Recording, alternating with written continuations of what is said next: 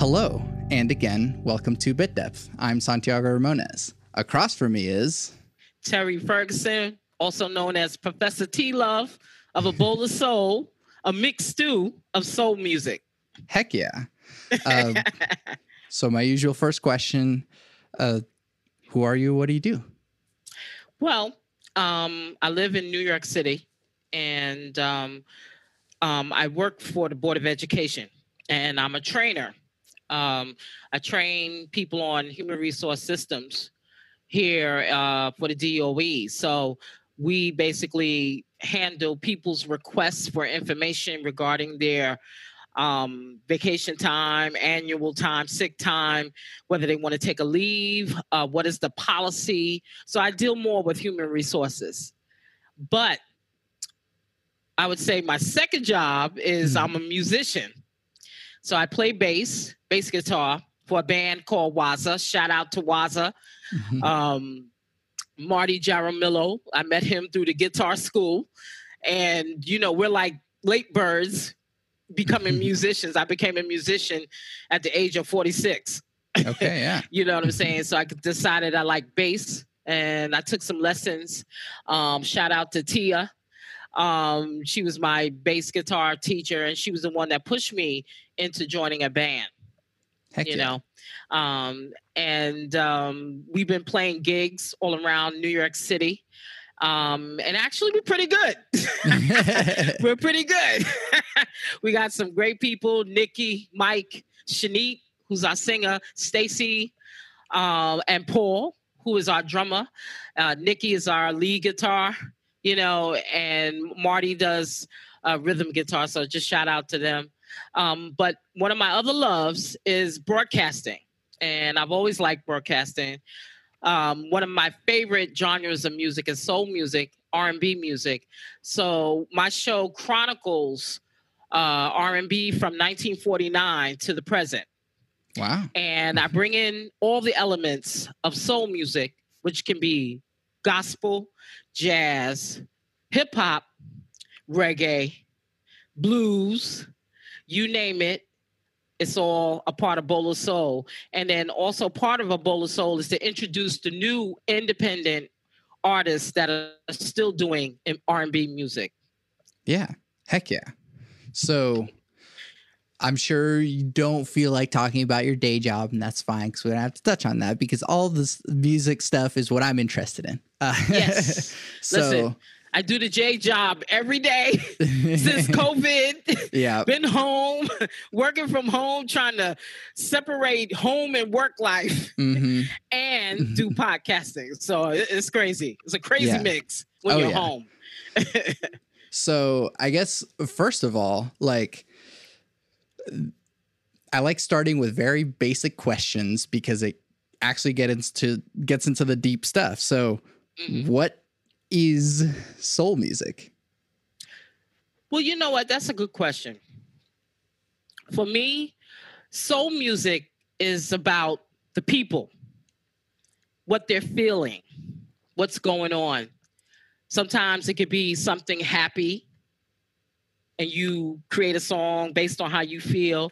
Sometimes it could be spiritual because a lot of elements of soul music does borrow from spiritual, from gospel. But it really is music about getting back on your feet. You have pain, but you don't stay there. Get back on your feet and keep moving. Whether you dancing, whether it's something to uplift you, or it could just be something fun, like hip hop, or there's some fun R&B song make you dance. Because I feel like music is what is universal. And it speaks to all people. So to me, that's what soul music is. It's coming from the heart. It's coming from what you lived through. Yeah. Yeah, definitely. So since A Bowl of Soul chronicles music from chronicles soul music from the beginning, where is that beginning and why is that the beginning? Well, I would say the reason why I chose 1949 is because before it was R&B, and I always say R&B is the name that white executives gave it. Right. Okay. But really, before we got that name to make it more marketable, it was like jump boogie, boogie woogie, blues. It was that kind of music that you heard in the juke joints. Okay. Especially all across this country. And, you know, African Americans basically did not integrate with whites. So a lot of times that type of music, you had to go to the black side of town to hear it. Okay. And a lot of times whites did go to the black side of town. If they wanted to have a good time, they would come into the juke joint. But some of your music, a lot of your great musicians, even your jazz musicians, they played in juke joints because that's how they got exposure. You know, same thing from Louis Armstrong on down, Wes Montgomery. A lot of them were traveling on the road, playing from place to place. Yeah. From the South to the North, Midwest. That's where you heard what I call R&B music. Yeah. And then I start with 1949 because that's when R&B started getting a national existence. From going from a local city, town, or juke joint, or some little square town, some little town someplace, it went national. So they had to give it a national name. So hence it becomes rhythm and blues. Yeah. Who were the first R&B pioneers in whenever it got that national recognition? Amos Milburn. There's another guy. He did Rockin' Goodnight. I think I'm going to give you that name. It was Amos Milburn. You also had, I'm going to give you the names right now. Sorry to put you on the spot. This one I played on my show. And he became well known in the 50s, but he started, you know, way back in the late 40s. It wasn't, it'll come to me. I'm thinking of his name. It'll come to me. It's Roy. I think it was Roy. It'll come to me. It's all good. Yeah, it'll come to me. Like Amos Milburn. You also had this gentleman who was responsible for Aladdin Records. He was working in that time period too. A lot of these guys were like blues singers, and they would sing in the juke joints. Okay. And they didn't start getting popular until they started distributing the records. They were still considered race records, but it got national airplay. Now, they still was working in the juke joints, right? But it didn't start getting national airplay until some of the executives said, you know what, we can make some money off of this. Yeah. Because that's what music is. If they think it's marketable, now, mind you, you still couldn't play as a black artist with white artists, mainstream. But they still found a way to market those records to us and market it to white kids. And then they would also steal the music and have white artists play it. And and a lot of times... let's put it this way. A lot of gangsters were involved in placing jukeboxes in establishments. And a lot of times they would, whatever this establishment had their jukebox, they had to get a cut. That's how it was. Yeah. You know, and even though a lot of people don't want to admit that, but a lot of how we got our music was through how gangsters marketed it. Yeah. It really. Yeah. So let's bring it back to you. Why is this your passion? Why make a show about soul music? Well, it's my passion because I grew up listening to all kinds of music. I inherited my father's record collection, and my father is a Southerner who came from South Carolina as a teenager, to New York in the late 50s, and he wanted to be like Miles Davis. He played the trumpet. So he was interested in jazz, and he bought a lot of records as a young man here in New York. Not only was he listening to Miles Davis, but he was like Lester Young. You know, he did like Woody Herman. He did like Stan Getz. He liked the Los Angeles, the cool sound. In terms of Jerry Mulligan, he liked bossa nova. He also liked Cuban music because a lot of jazz has influence of Cuban music in it. So he had like these big 78 records. I don't know if they still have those, but they used to have these guys that would do the Cuban jam session. And these were popular records. Back in those days, they had cha-cha-cha. People would go to the hall and dance cha-cha-cha, mambo. So a lot of those guys that played, they were in swing bands, Tito Puente. He listened to all of that. And that made me listen to music like Bob Thiele. Bob Thiele is from California. So it was all of that music plus Southern soul music because, of course, he came from the South. So I was exposed to Stax Records. I was also exposed to like Sarah Vaughan, Dinah Washington, Aretha Franklin before she became the Queen of Soul. And also exposed to Motown, the Motown sound. He was heavily influenced by the Motown sound and Chicago soul. So I, wanted to do more homework in that area and to, delve a little bit more. Yeah, definitely. And then what makes you decide much later in your life to pick up a bass and start playing? Because I think I've always wanted to play an instrument. I started with the flute, but that didn't work out too well. The flute is a beautiful instrument. And I've seen like Ronnie Laws, play the flute and, and Bobby Humphrey, great musicians, but the flute was just not me. For me, I think I've always either wanted to play bass or drums. So it was going to either be either of those two. And I settled on the bass, but that doesn't mean I don't want to play the drums at some point. I think I may want to try that, but that's what made me pick up because, I heard so much music. Plus I used to be a DJ. Because I'm from the hip hop generation. I'm like the second generation hip hop after Kool Herc, Grandmaster Flash, Rock and Rob, DJ Theodore. That's the first generation. I'm the second generation where we picked up right after them. We used to get out in the street. We used to mix records and find break beats in rock records, find break beats in jazz records, find break beats in all kind of records. You never know. It's like when I heard the German band Kraftwerk and they did Trans Europe Express. Yeah.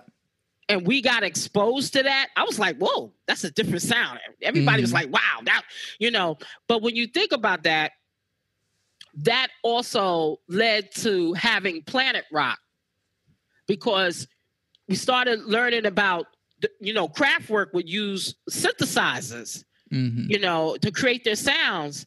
And then when African Bambaataa did Planet Rock, that just threw everybody off. We was like, we just went bananas. So, for me, it was like, it was a natural marriage, for me. Yeah, yeah. So then what, I guess, being a fan of music for so long and then picking up the instrument, what's something about playing that makes it so different than just listening to it? I think when you play it, you feel it more because it's a part of you. And, one thing about becoming a musician, you train your ear. Your ear gets very trained and fine-tuned. And it's like, it's more part of I feel like it's more part of the creative process. when you're a musician. It's just that you feel it. It's something inside of you that when you play that instrument, you want to give it your all. Now, I'm not saying there's no musicians that, that don't give it their all, but you can tell when some people are faking it and some people really feel it. And, when I play the bass, and I play a lot of rock, because the band I'm in, we play rock. Okay. We could play, we did Beastie Boys, fight for your right to party. Yeah. Then we can go from that to playing the Doors. Okay. But whenever I play any of those songs, I try to put my best into it, because it's not for me to recreate being the Beastie Boys, or it's not for me to recreate being the Doors or Whitesnake or anything like that. It's what we interpret, what we put into it, that is what people respond to. And to me, you want that when you play an instrument. It's not to emulate, because I'm sure a lot of us wanted to be like this group or that group.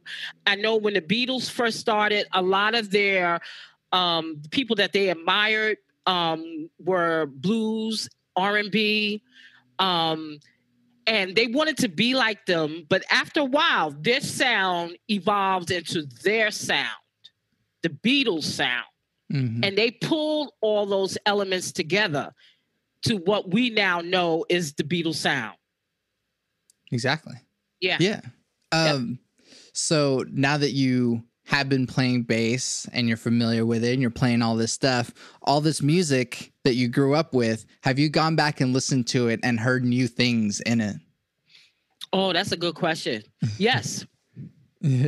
Sometimes you need to revisit music, because you're like, wow, that's bad. It's like, like when you revisit, like I was listening to, in the hip hop days, we used to mix a lot of disco records, because a lot of disco records had some great beats in them. And I was listening to this, I don't know if you know this artist. Her name was Lucy Hawkins. She had this song that we used to mix called Gotta Get Out of Here. But then on the flip side, she had this song called Lady of the Night. And I revisited it. I said, you know what? This song is deep. Because I started to listen to the lyrics more. And even though it had a driving beat, the song is sad. It's a really sad song, even though it makes you dance. But it's sad, because the lyrics is talking about this woman who's a lady of the night. Okay. And how she's trying to make it to survive. So sometimes you got to revisit songs, even for the instrumentation. Like one of my favorite bass players is James Jamerson. James Jamerson played for Motown, right? And he also played upright bass. And this guy was just a natural bass player, just like Jimi Hendrix. Jimi Hendrix was a natural guitar player. And I revisited some of the songs that James Jamerson worked on, and it's phenomenal. Anytime that I hear My Guy, and I hear a song that was a very popular R&B song in 64, the song was very jazz. It's a jazz song, but it crossed over to be R&B. But if you hear him play the upright bass, it's killer. Because it tells you the musicianship. And a lot of the studio musicians in Motown were jazz musicians. And you can hear the precision. One of the best, I think, Motown's drummers was Benny Benjamin. Because Benny Benjamin came from the era of Gene Krupa. Okay? The swing sound. And when you listen to early Motown records, you can hear that swing beat. You can hear it. Yeah. Because, Motown has different phases that it went through in terms of how the music was changing and how it was sounding. But their early records were very jazz oriented underneath. And when you hear Benny Benjamin do, play the drums, I said, this guy's killer. Like he was like Buddy Rich.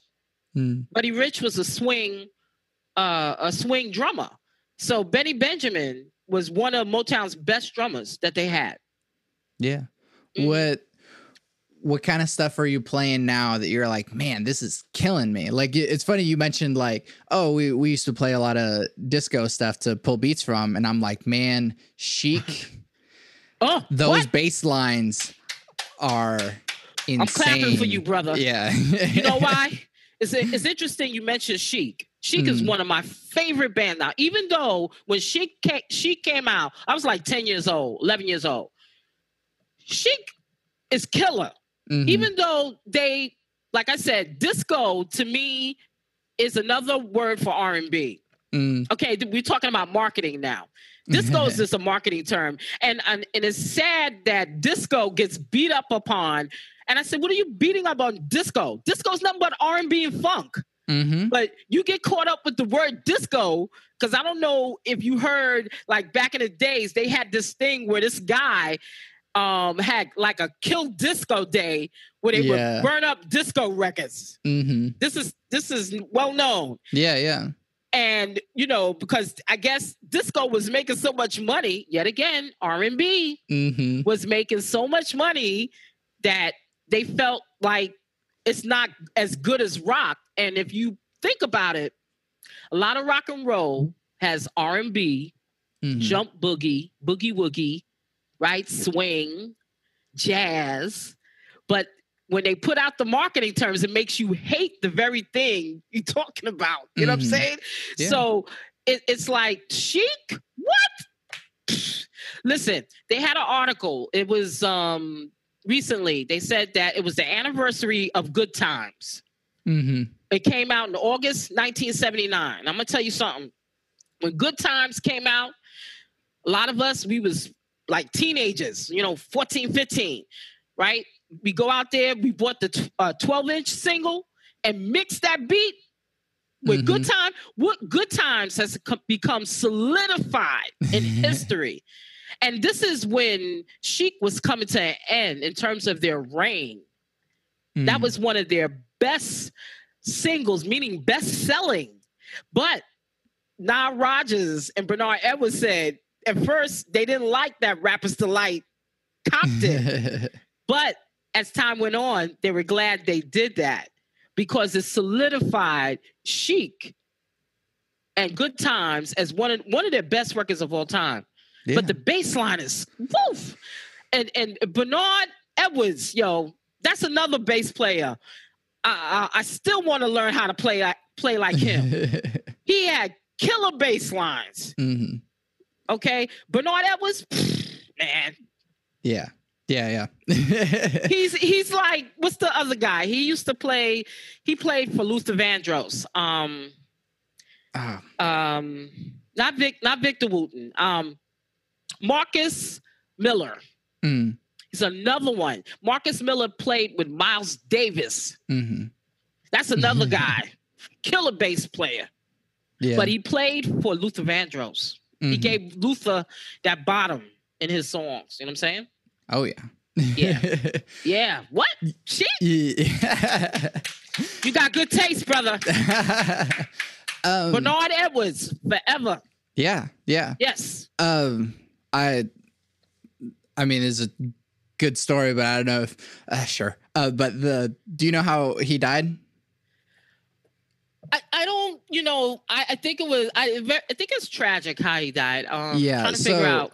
So, I heard it from, Nile Rodgers himself. Okay. But, not that I've met him, but, watching interviews and stuff. Yeah. Basically, I mean, Bernard was a family man. He wanted to be at home with his kids, but he also, as you can tell, he put everything into playing bass. And so whenever Nile kept asking him hey, we need to do this tour in Japan and stuff, and Bernard was feeling sick, he went and played that show in Japan, even though he was feeling deathly ill. And he played that last show, and then that night he went into his hotel room and he died. Oh, wow. So he gave his all to the end. So okay, something about Bernard Edwards that Yeah. So you are a great historian for all of this music. A lot of times people don't tend to focus on history, but seem to miss out on the fact that like everything that we have is built upon what came before. So what do you feel is the importance of maintaining this history of soul music? Well, I don't know if I consider myself a historian more than a lover of the music, but I think what's important is to connect the dots. You have to know, and I think this is why it's important. You need to know how music originated. A lot of people don't know the basis of the music that they play today and how it evolved. It's just like with rock and roll. You can't talk about rock and roll and you don't talk about Buddy Holly. Mm-hmm. You can't talk about rock and roll and not talk about Carl Perkins or Dwayne Eddy. But you also can't talk about it without mentioning Little Richard. Right. That's right. Absolutely. Because they say the king of rock and roll is Elvis, but I really believe the king of rock and roll is Little Richard. Mm-hmm. And again, it goes back to, like I said, Little Richard was playing juke joints in the South before you and I and everybody else come to know him as Little Richard. He borrowed some of his style from other local artists to form who he is. Otis Redding even borrowed some stuff from Little Richard. Okay? And you need to know, like, what was their life like? You know, a lot of times, you know, like Kanye West did a song with Jay-Z called Otis. And they borrowed a track from Try a Little Tenderness. And I thought it was dope. I thought, because Kanye, as far as production skills, I think he got great. And one thing I love about Kanye will incorporate elements of old school into his records. So that makes you wonder, wow, where did he get that from? Where did he get that track from? He borrowed it from somewhere. And Kanye also borrows a lot from gospel. A lot of his samples are from gospel records too. And to me, I think he does a good job of trying to merge those two together. But I think you need to know the origins of where things come from. Okay. And how did it become what it is? Where does it get that bottom from? Where does it borrow from? You know, and it may want you to try to play that music that came before your music. Because when I listened to hip hop, I had to go back and find out, where did they get that break beat from? Let me find that record. And then when I played the record, I said, wow, this album is bad. Even James Brown. A lot of young people wouldn't know about James Brown if it wasn't for hip hop. James Brown had prominence himself from the 50s to the 70s, to the mid 70s. But hip hop just brought it up to the 80th degree. Yeah. To make you want to reach back and say, whoa, that, like if you listen to the JBs, the song, The Grunt, one of your baddest bass players, Bootsy Collins, and his brother, Catfish Collins, play guitar. And I believe Maceo Parker was on there, saxophonist. You listen to that, it's like, even though they snatch different parts, listen to the whole song. It's killer. Yeah. Yeah. The syncopation, because James Brown was very dogmatic about you following his directions and how he want that song precision to sound. They said he was like a taskmaster. Oh yeah. But it is what you hear that James Brown never went to school for music. He was self-taught. So for him to hear these things in his head and what he wanted to accomplish was brilliant. Okay. But like I said, you want to go back and you want to hear that. You want to hear that. Like when I listen to Motown, there are songs from the early artists that I've listened to, and you see the evolution of the songwriters, of the singers. A lot of people don't know, like with the Supremes, that the Supremes were the no-hit Supremes. all the other artists that came before the Supremes had hits, like the Marvelettes, right? The Marvelettes was really, I consider, the foundation for Motown, helping them to make money until Berry Gordy was able to groom the other artists that came along. But the Marvelettes were able to, I think they got a couple of #1 records in the early 60s. But the Supremes, nobody knows that the Supremes was singing for a good 4 years before they got a hit. Yeah. You didn't know that, and somehow they, the songwriting team of Holland, Dozier, and Holland, they evolved because originally Eddie Holland was a singer on Motown. He wanted to sing, but he said as time went on, he started doing more writing. He and his brother. So when Lamont, Brian, and Eddie became the writers for the Supremes, and they were the ones responsible for catapulting the Supremes' career and the Four Tops' career. Okay, before they became the main stable of artists, successful artists on Motown. So a lot of times it's like you want to hear the origins. What did they go through to figure out that they wanted to do this, do this song? How did they choose that song, right? What musicians played on it? Because I'm going to tell you, if you listen to a lot of R&B records, the session musicians are killer. Yeah. These are killer musicians. I don't care if that record came out of New York City, Detroit, Chicago. The session musicians are the ones that really made a lot of the records that you hear in R&B. And they don't get the appreciation that they should. Yeah. You mentioned a lot of artists, and this is a question I like asking often, since you mentioned Kanye and you mentioned James Brown. Do you separate art from the artist?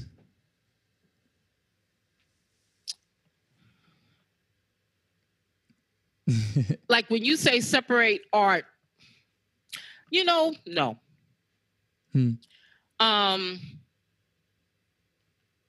No, I don't. A lot of times artists are, whatever they create, that's them. That's their art.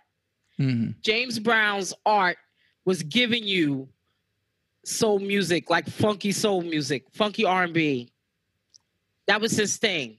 He found something that he was able to develop, and that became a part of him. That's why James Brown was as successful as he was as a Black artist, because he found something that he loved.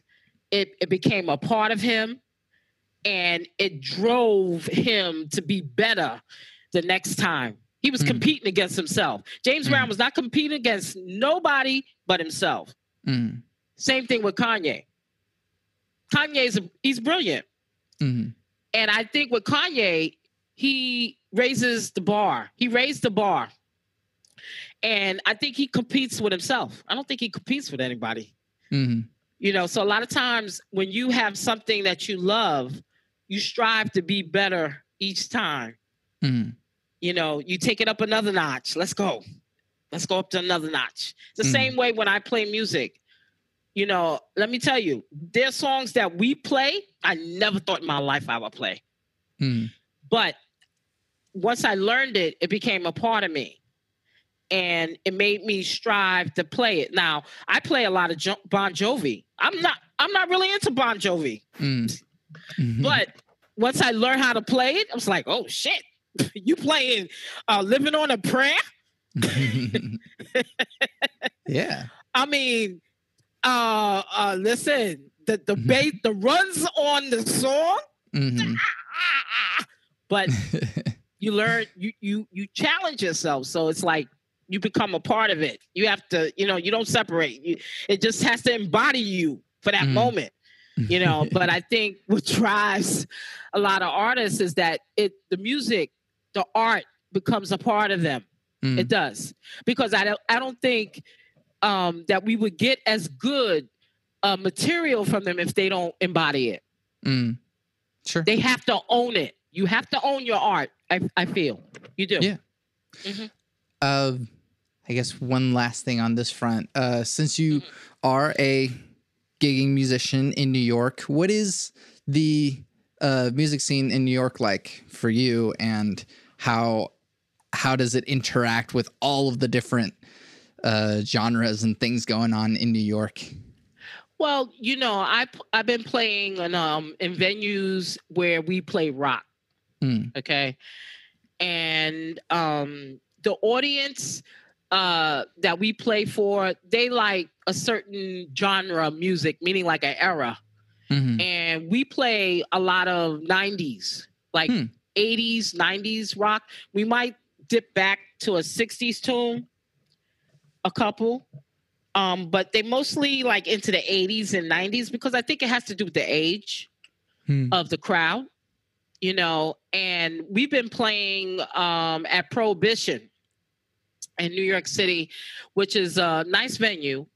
It attracts a lot of people, a lot of different people, and the crowd is infectious, but it has to do with the music you play. Okay. Not saying if we didn't play R&B, it wouldn't be infectious, but a lot of the crowds that come out to see us, they like the type of music that we play. Now, one of my bandmates who he has his own band, Mike Bennett. He has this band called Mike Bennett and a Soul Glow Orchestra. I've checked out his sets, and he's played at Rockwood in the city and Arlene's Grocery, and that crowd, they listen to all types of music. It depends on the venue, who they attract, but he plays, his music is a little bit more R&B and funk. He is a funk head. Okay. But he's killer. And he attracts younger people, like younger than my age. You know what I'm saying? He attracts a younger set. And plus, the people that are in his band are either his age or younger. And the vibe there is really hot. Now he knows his shit. Now he's like one of my music teachers. He knows a whole bunch of music. Very talented, multi-instrumentalist. But his thing, he likes funk. He likes funk and R&B. So when I see him play, I'm like, damn. I said, Mike, you good, man. you killer. You know what I'm saying? So it's like a different vibe. It depends on the venue. But I think it's a great scene because you get a chance to see all types of artists. I played at the Bitter End, which to me was a big high. Because, the Bitter End is a very famous place in the Village, Greenwich Village. A lot of rock musicians have played at the Bitter End. Yeah. And we played there, and I've seen other people open there, and they play from blues, rock and roll. So you got a lot of people like rock and roll. They still want to hear rock and roll. They do. They want to hear rock and roll. Switching gears, and there's no good way to transition into it. What is the role of spirituality or religion in your life?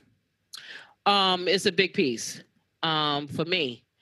I believe in God.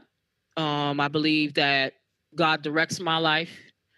And that God is someone that I can talk to. That he knew me before I came out my mother's womb. I always believe that because he knows that. And I believe that, it's good that you can pray, and have a conversation with God, because really God is the only one that knows your destiny. Nobody else around you know your destiny but God. So whenever I pray to God, I always ask him, to give me clarity, to give me empathy, continue to help me delve deeper into myself and to understand others and to have empathy. Because I think, you're not in this world, you come into the world by yourself, but you live amongst other people. And you need to be in tune to that, that you care for other people and their well-being. And, it's important to me because it gives me comfort and it gives me peace, especially in this time of COVID. People are finding out what they're made of. What are you made of? Do you get easily rattled because of this situation? And is this situation any different from any other situation? In terms of the circumstance, it is, but how do you deal with it? Who do you go to? Who do you talk to? Where do you get peace from? And I think during this time, it's whoever if you're a spiritual person, if you a Buddhist or whatever, and this is your way of communicating with God, then you have to try to get some peace with that as much as you can. I mean, it's not easy being a human, but to me, being able to pray to God and center yourself gives you stability, I feel. Yeah. And so further pursuing that idea of God, what is your definition of God? All encompassing, all knowing, protector. I think provider, because I believe that your gifts and your talents come from God. All of us are different. He gave you certain gifts and talents and where to put those gifts and talents. He gave me that. Everybody's unique. So I feel that as a creator, he's a creator. Okay. He can be a destroyer too. Because, you can be made and be destroyed too. Mm-hmm. But I just see him as a father. And I know that he loves his children because he made them. He's a discipliner, because sometimes he can convict you. You don't need nobody to convict you. Sometimes people will convict you. You might use people to convict you, but he can convict you because he knows what's best for you. You know what I'm saying? So that's where I am with that. Sort of a tough one, I guess, but what happens when you die? I don't know. All I can tell you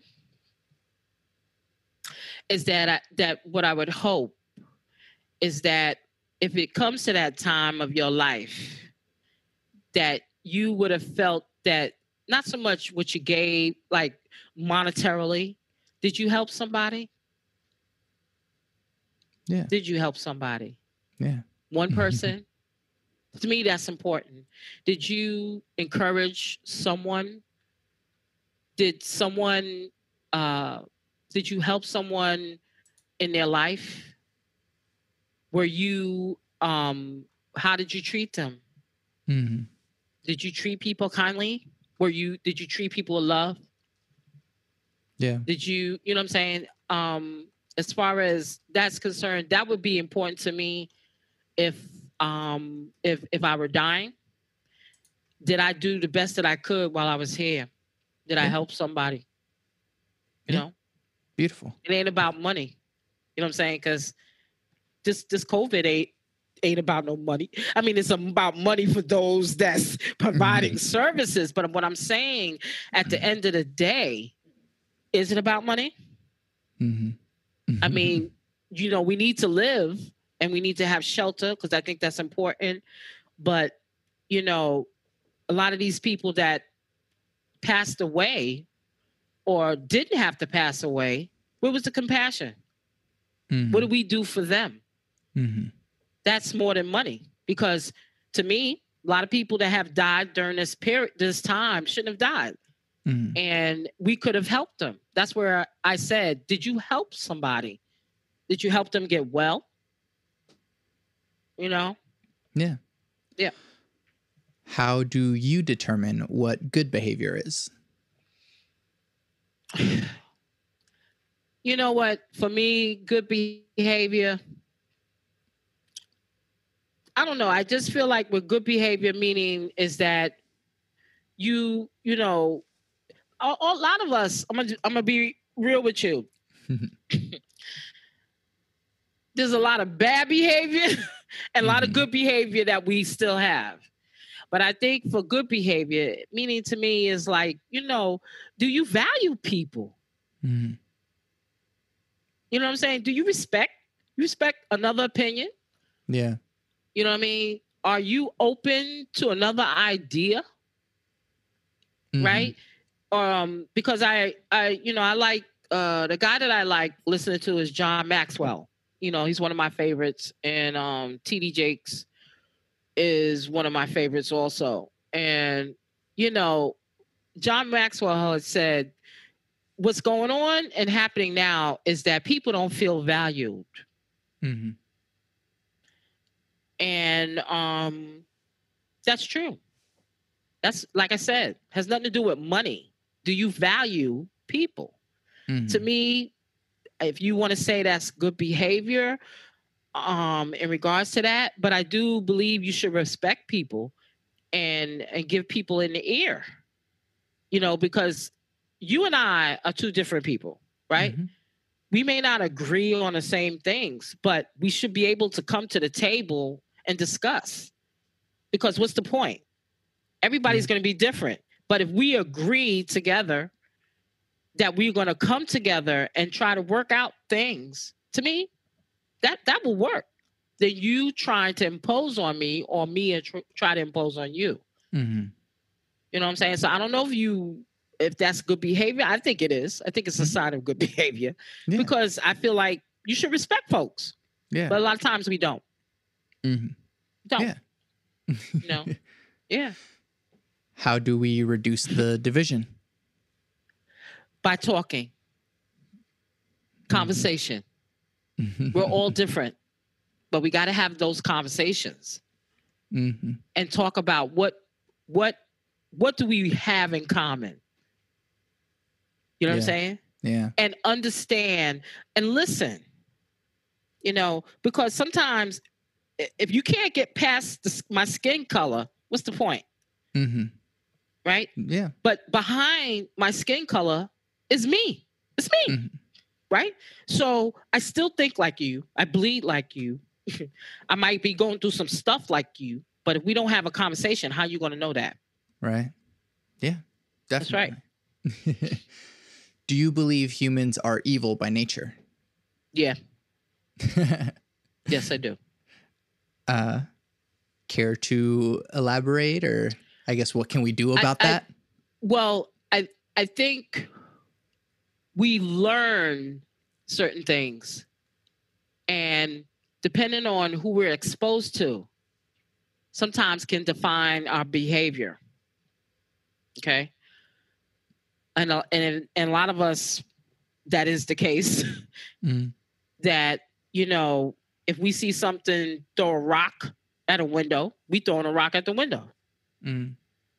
If we're hanging and don't know better, that we're hanging around with a bunch of people that are hating on someone or calling out their name,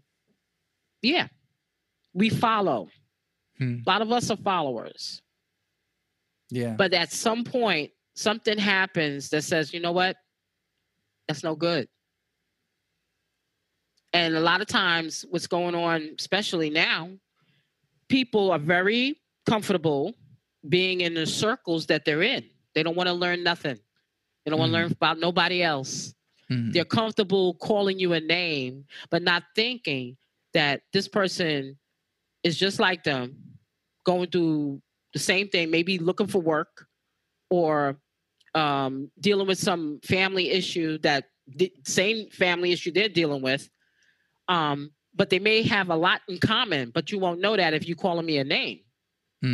So a lot of times we tend to be more followers than leaders. Sure. What do you think? Yeah. No, go ahead. Finish that thought. Yeah, no, I'm saying sometimes it has to take for someone to tell you it's no good. You have to be corrected, meaning that, you have to be shown that's not the way to go. Yeah. That's right. What do you think humanity is heading towards in the future? I think it's going to be worse before it gets better. And that's usually, I feel, how it happens. We have to get to the lowest of the low, because I'm going to tell you, when you get to the bottom, only place else you got to go is up. You can't get no lower than where you are. You know what I'm saying? You once you're on the ground, you're on the ground. You flat. So what you going to do? Go sideways? Mm. When you're up, you incrementally go down to the flat part. Mm. But when you go up, you're just going up. There's no ceiling. You know what I'm saying? So I feel, to me, it's going to get worse before it gets better, because we have to figure out, how do we value each other? Mm. We don't value each other. You don't, if especially now with Black Lives Matter, if you don't value Black life, then what do you value? Mm-hmm. Do you value other people's lives? You may not value them either. Right. You understand what I'm saying? Mm-hmm. So if we're going to exist in the United States Mm-hmm. of America, because that's what it is, of America, we have to understand that this is where we live, and we have to coexist with each other. Mm-hmm. But again, it comes back to having a conversation. Mm-hmm. Because sometimes people don't know that things are systemic unless it's pointed out to them. Right. And, yeah. It's not one person saying it. So a lot of people say the same thing. So if there is a trend, then maybe we need to examine that. What's going on? What's up? Yeah. You know what I'm saying? Because if you read, well, I don't know how much reading people do with the history books, but I'm going to tell you, if you look at the formation of the United States, a lot of people will be like, damn, I didn't know that. Mm-hmm. When you look at Texas was owned by Mexico. United States, those that were inhabitants decided they wanted to have a war with the Mexicans to get Texas. Texas became its own country, separate from the United States. Mm-hmm. Right? If you look at the history of all these areas of the United States, you wouldn't say what you say. But people, I don't know. I don't know what's happening. People ain't reading no history books. They're not reading nothing. And no knock against social media. I think social media is great for marketing. It really is. But people are getting their news through social media. Mm-hmm. So it has to get worse before it get better. That's the way I see it. Yeah. It is. Because right now, it's not really a great time. It's not. Really isn't. What are you optimistic about for our future? What I'm optimistic about is a lot of the younger people that are raising their voices. That's the way it's supposed to be. Raise your voice. This is your country, right? Raise your voice. Get involved. Become congressmen, congresswomen. Become lawmakers, lawyers, litigators. Develop policy that looks like the social contract you want it to be. Because I guarantee you, when the forefathers of this country, they developed their social contract of what they wanted to see. It may not have included you, but listen, they came together, right? And they became involved. They wrote public policy. They became legislators, presidents. So this is the era where that can change. The part that scares a lot of people, and I think they're very scared about that, just like when they were scared in the 60s, the counterculture. They were very scared of the counterculture. And if you flip it back to music, a lot of what was going on in the United States at the time in the 60s was reflected in the music. Music was telling society to change because of what was going on in the streets. Yeah. Right? So same thing is happening now. You got another generation of young people that can affect change. Yeah. And they want to see this country go in a direction that's positive for them. And why not? They're born here. Where they going? So if you born here, Why are you telling me to go someplace else when I was born here? Mm-hmm. Right? So they want to be part of that. What's wrong with that? Ain't nothing wrong with that. And what's the fear? What is the fear? Mm. This country is going through major social upheavals. Not just the 60s, just throughout the whole semblance of the United States has gone through many social upheavals. Yeah. Slave revolts, American Revolution, right? Then you have the fact that the United States was moving on the Indians, fighting with them, fighting with the Mexicans, because the Mexicans basically own a good part of the United States on the West Coast. Okay? Mm. California. Mm-hmm. California is not what do you call Quaker. It's not a Quaker state. It was owned by the Spanish. Mm-hmm. So what I'm saying is we've gone through even riots in the 60s, Harlem, Detroit, okay, Los Angeles, Watts. We've gone through these social upheavals. So to me, it's like, what's the problem? So if this is, to me, what's enlightening is to see the young people fight back. That's all I'm saying. Yeah. It's just natural. Mm-hmm. Yeah. No more different than anything else. But that's what you have to do. Sometimes you have to raise your voice. You have to get out there and be the change that you want to be. Yeah. Yep. Awesome. Yep. That's right. What makes you content? What makes me content? What makes me content is what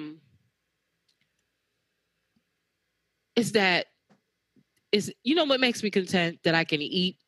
Mm-hmm. I can wake up in the morning. That my family, my parents are still alive. They're in their 80s now. That makes me happy. Make sure that they're good. They're okay. They're being cared for. The fact I thank God every day because I've been working throughout my life. I started working with the city of New York, and then we had a mayor, Giuliani, that he was kicking people out the city. And then I became a consultant, started working for financial services company like Merrill Lynch, JP Morgan Chase, and all of that. I got exposed to that. And I have my own business, as a computer consultant, have my own computer business for like 20 years, But for me, what makes me happy now is that I'm able to do some of the things that I love. That's what makes me content. Yeah. I don't want to be struggling for everything. Some things are worth struggling for, but what I'm saying is to be able to live your life the way you want to, and to express yourself the way you want to, and to be around people that love you. That's important to me. Surround yourself with and it don't have to be a whole lot of people. Just surround yourself with people that love you and that have your best interests at heart. Yeah. Yep.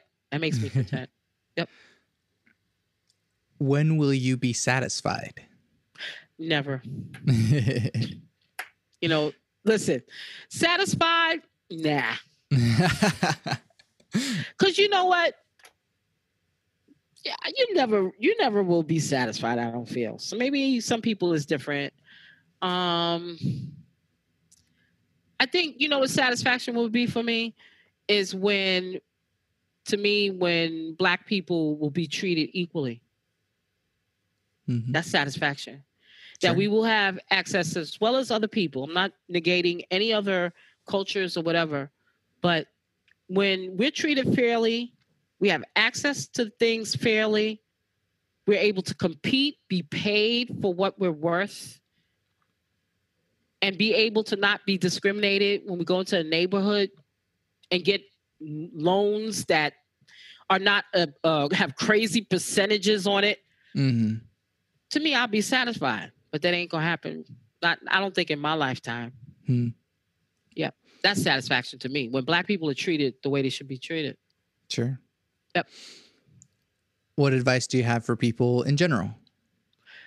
Live your life. If you have, I don't care what age you are, if there's a dream that you've had, do it. Yeah. Because don't have no regrets. Live your life. If there's something, a business, that idea that you want to bring to the front, if you want to learn how to sing, if you said, oh, I want to learn how to ski, or I want to be a seamstress, live it. Do it. Yeah. You know, like my mother, I'll give you an example. My mother played piano when she was a little girl. Then she stopped for a long time. Then when she turned 60, 63, 64, she picked it back up.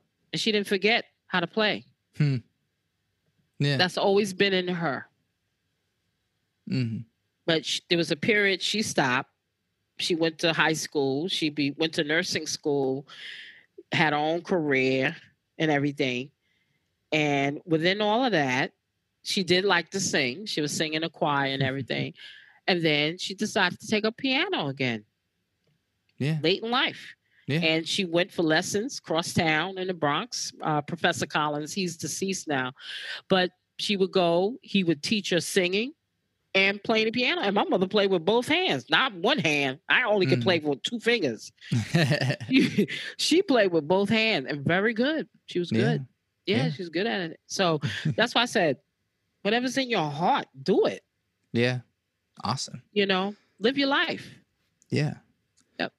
Lastly, potentially most importantly, cake or pie? That's hard. Because you know why? Because there's... I like German chocolate cake. It's like deep chocolate. But then I like sweet potato pie. Yes, I like chocolate cake. Sure. Chocolate cake. All right. Yes. Chocolate cake. Awesome. Terry, thank you so much for doing this with me. No problem. It's been great. I think I learned a lot. I think my listeners are going to learn a lot. And I'm excited to listen to all of your stuff. Where can we find you and your things? Well, what I wanted to come back to just real quick. Sure. I named you the early R&B greats, right? It's Amos Milburn, but one was Louis Jordan. He was very popular during the late 40s, actually the 30s and the 40s. But those were like the early R&B pioneers. I wanted to get back to that.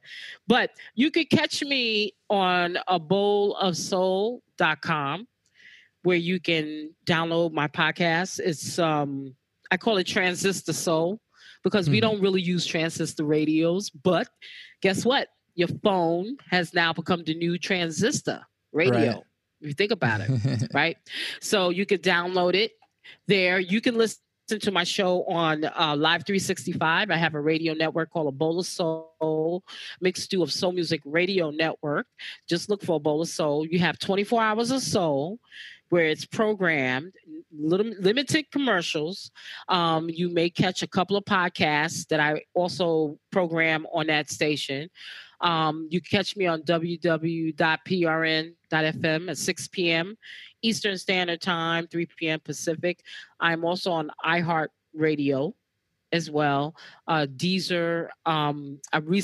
This gentleman, Nigel Thomas, shout out to him. He put me on his soul network called Surrey Hills Soul Train. And I'm amongst a lot of great DJs, R&B DJs on that network in the United Kingdom. So I'm on like 3 nights a week there. Yeah. In England. You're international. Yeah, man. Yeah, so it's good. It's good. I was like, whoa, so because he was listening to my show. So he's like, Terry, I want you to come on my network. I said, all right. And I checked him out and I said, wow, got Will Downing. He's got a lot of, he got killer lineup there. So I'm in good company over there as well. I'm on Radio Garden, which is like satellite. You can see all the satellite radio stations in the world that you can listen to, but A Bowl of Soul is on radio.garden as well. which is, to me, I thought it blew my mind because I could go to the Bahamas. You could see, it'll tell you all the little radio stations on the globe. And if you zoom in, like I was listening to a radio station in St. Kitts, I was like, whoa, you could pick up like that. I'm telling you, technology is killer. So yes, radio.garden is one. And I'm on Stitcher Radio, and radiopublic.com and radio.com as well. Cool. So yeah, those are some of the locations everywhere that I'm at. Yeah. Yeah, and you can hit me up. I'm also on Facebook, so like my Facebook page, A Bowl of Soul, a mixed stew of soul music, on Facebook, and I'm on Instagram, PROFT Love. Heck on yeah. Instagram. Yeah, and you can email me, bowlofsoul@gmail.com. All right. Yeah. Well, again, thank you so much, Sherry. All right. I'm Santiago Ramones. And I am Professor T. Love of A Bowl of Soul.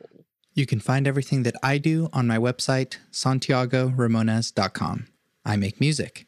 Bloom is available now, streaming everywhere. Put it on in the background or show it to your friends so you can all enjoy it together. You can also buy it on Bandcamp and get bonus content so you can sit alone in the dark with your headphones on and listen to the album in its entirety while reading and looking at the bonus content. I also make music with Power Cycle, an experimental electronic trio. Our first completely improvised album, Too Many Damn Cables, is streaming everywhere. To support this podcast, leave reviews, comments, tell your friends about it, and buy my music, because by supporting me, you're supporting the podcast. I always end the podcast with my 3 things. They shape my life philosophy.